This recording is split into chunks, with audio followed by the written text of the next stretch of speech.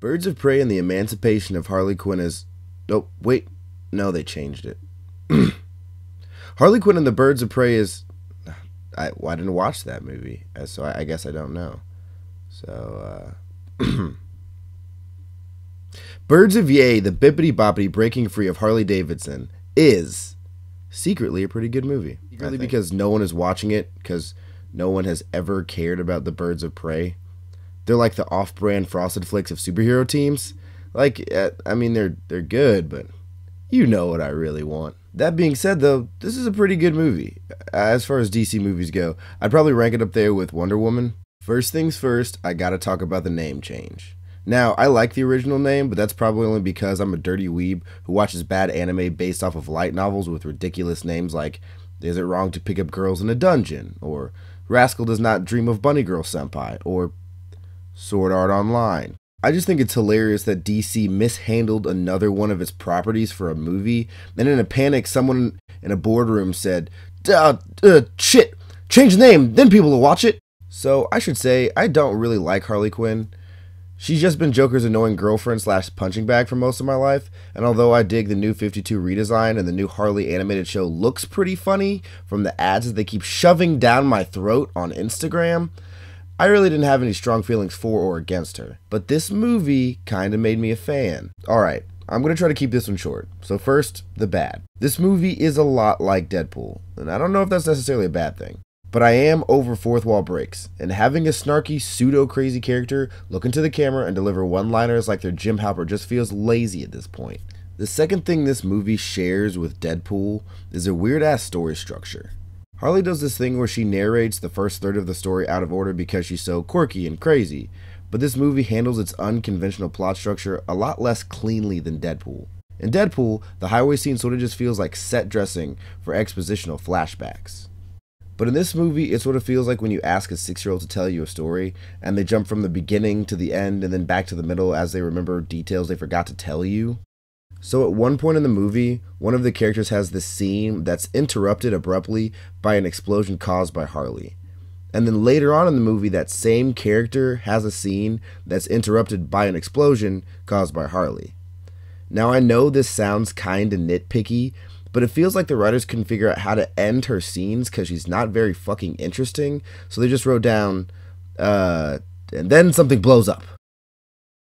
Now, I love Margot Robbie. She's a great actress, and she's got other assets. But every now and then, that Jersey accent just ain't hitting, Chief.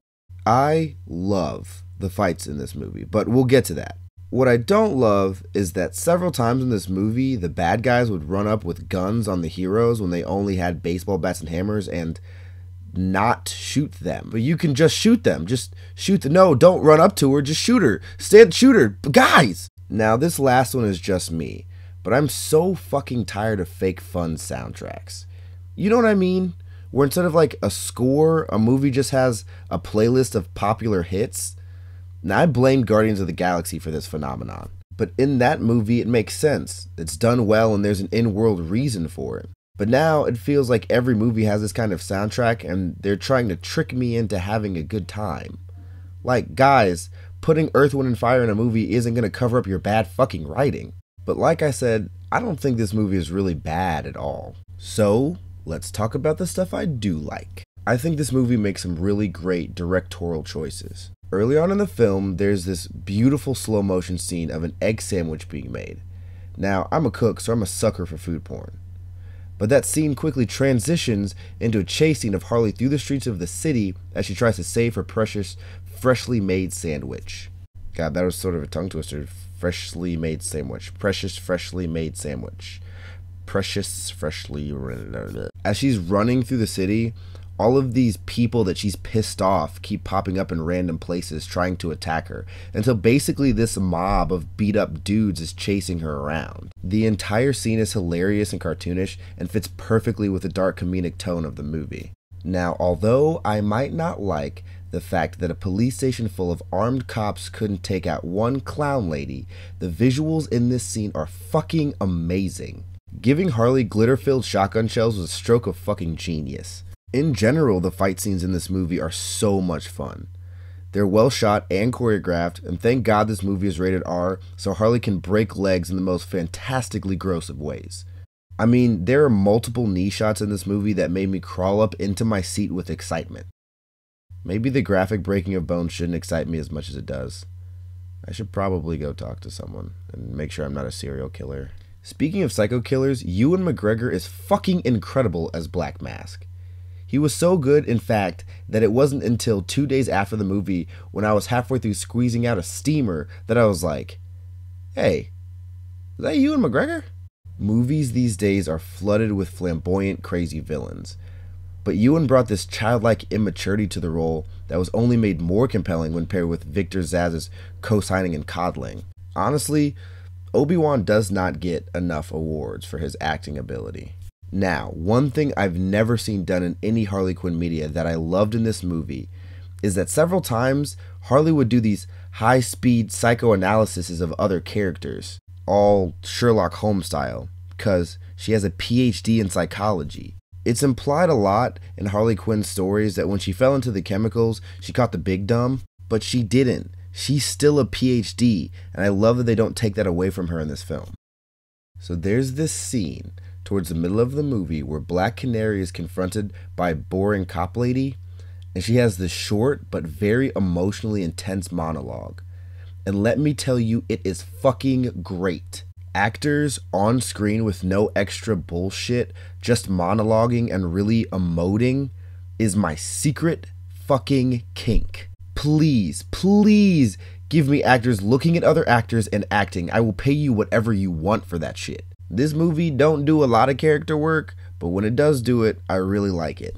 So you know that fight scene that they kept showing you clips of in the trailers? The one where they're like in a circus and Harley's on rollerblades? Well, she didn't have them on 5 seconds before, and she only puts them on for this chase sequence later on. But I'm watching her roll around going, when the fuck did she put those on? And as soon as that thought popped into my head, one of the other characters looks at her and goes, when did she put those on? I love that stuff. I love when a character in a movie directly addresses a plot point that is actively ridiculous. Movies can make me completely okay with ridiculous out-of-place plot points by just having another character in the movie go, damn, that's fucking ridiculous. I guess it's probably because it's like the movie making fun of itself or being super self-aware, and that shit just gets me. Most importantly, the casual feminism in this movie is really great. The metaphor of 4 women from different walks of life who have all been shit on, banding together to defend a young girl, is a metaphor that is not lost on me. And that's about it. Listen, I'm not telling you this is the film of the year, but for a funny DC action movie, it's pretty fun. Whatever the fuck they decide to name it. Hip Hop Harley and the Birds of BAE get a C- from me.